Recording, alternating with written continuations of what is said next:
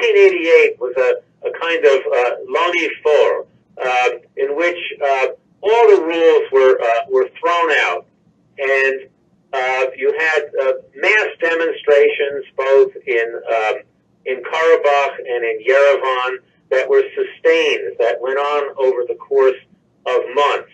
And this also was the same year in which there was a massive earthquake in Leninagan, now called by its original name Gyumri, Armenia's second largest city.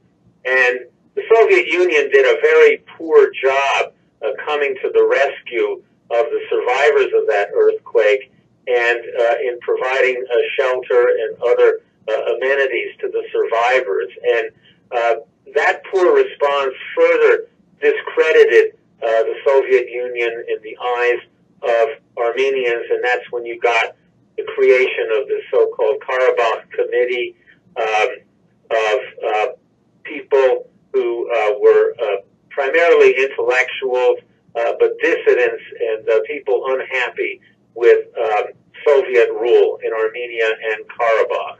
And Levon Ter-Bedrosyan, the first president of the Armenian Republic, emerged as the leader of that committee.